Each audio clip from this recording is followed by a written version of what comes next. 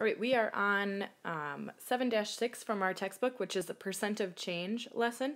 And our learning target for today is I can find the percent of increase or decrease. Okay, some vocab words that we'll be talking about during this lesson. Percent of change, so that's how much is something changing. Percent of increase, so if it's increasing, then it's written as a percent of increase. And if it's decreasing, that's the percent of decrease. Okay, so percent of change. A percent of change is a ratio that compares the change in quantity to the original amount. Okay, and we show this by taking the amount of change and putting it over the original amount, and that'll give us the percent of change. And then that percent of change is shown in two ways, either the percent of increase or percent of decrease. Okay, so if it's in the percent of increase, then it is the amount that it's increasing over the original amount. And if it's percent of decrease, the amount of decrease over the original amount. And we find the increase or the decrease by taking either the new minus the original or the original minus new. Or how I always, because we want that to be a positive number, it would be the large number minus the small, and then you decide if you're increasing or decreasing. So let's take a look at some of these examples here. The directions say, find each percent change to the nearest percent. State if it is an increase or a decrease. Okay. The price of gas in 1990 was $1.30. The average cost in 2016 was $2.14. What is the percent of increase in gas prices?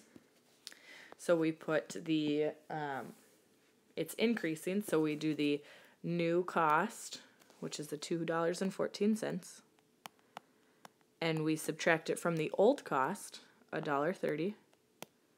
Okay, same thing as taking the large minus the small, and we divide it by the original. So which number was it that we were starting with? Well, 1990 was our original amount. That was before, so that is what we are dividing by. Okay, so $2.40 minus $1.30 equals $1.10 divided by $1.30. Okay, and we get 0.8461. Okay, now we have to take that and turn it into a percent, so we move the decimal 2 to the right. So we would have 84.6, hold on, 84.6%, and then we want to label with an increase because the price was going up. Okay. Next one. It costs Nike $28.50 to produce a pair of shoes they sell for $100. What is the percent increase on the price of the shoes from the cost? Okay. So they originally make it for $28.50 and then they sell it for $100. Okay. So then we're looking for the price of increase. So the larger number minus the smaller, the new minus the old, divided by the original. When they originally make the shoes, they're $28.50. Okay. 100 minus $28.50 equals $71.50 divided by $28.50. Okay, divide that out.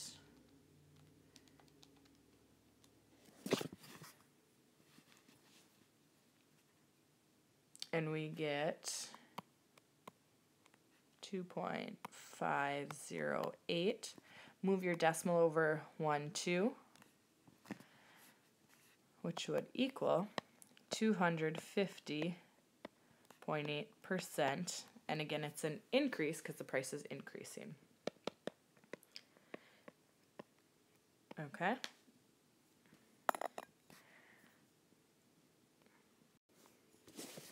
Okay, a couple more examples. Try them on your own and come back and check. The directions say find each percent change to the nearest percent.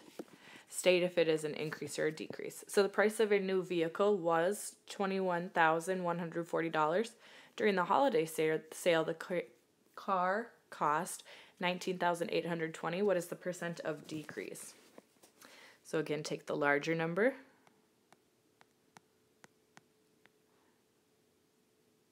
minus the smaller number, and we divide that by the original cost. Well, the original price of the vehicle is $21,140. So now if we do our subtraction, $21,140 minus $19,820, we find out that the the change is $1,320 over the original. Now if we divide that out,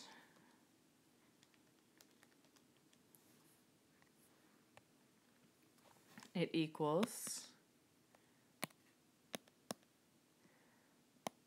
0.062. It's always good to go 3 points past the decimal. Now we move our percent or our decimal over 2 spots, and we get 6.2, and we want it rounded to the nearest percent. So that would be 6%, and it is a decrease because the price is dropping. Okay. Next one, find the percent of change from 84 feet to 38 feet. Okay. So larger number minus the smaller number over the original, which is 84. Again, the original is what are we starting with? 84 minus 38 is 46 over 84. Divide that out, and you get 0.547.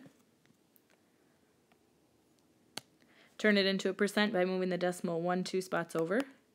You get 54.7. Now round it to the nearest percent. That's the spot in front of the decimal. Look to the one after. 7 makes it round up, so it would be 55%. And it's getting smaller, so it's a decrease. Okay. All right, so that is how to find percent of change. The main thing is to find the amount that it's changing and divide it by the original amount and then turn it into a percent. Okay. If you're still stuck, you can go and watch the rewatch any part that you're still stuck on. Otherwise, the online tutor videos for the textbook or online textbook examples. Otherwise, go ahead, take your 7-6 NICU at this time.